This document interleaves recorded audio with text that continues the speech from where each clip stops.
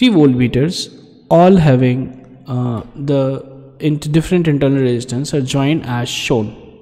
Okay. In figure, when some potential difference is applied across A and B, the readings are V1, V2 and V3. Choose the correct option.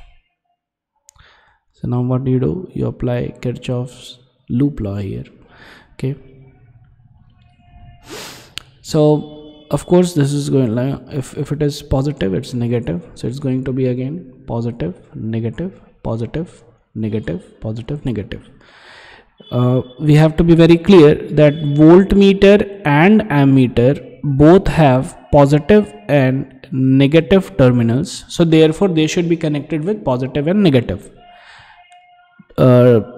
terminals respectively. But galvanometer has no terminal, so therefore you need not be bothered how to connect the galvanometer.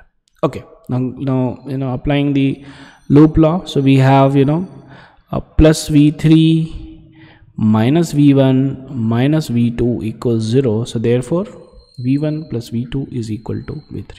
Thank you.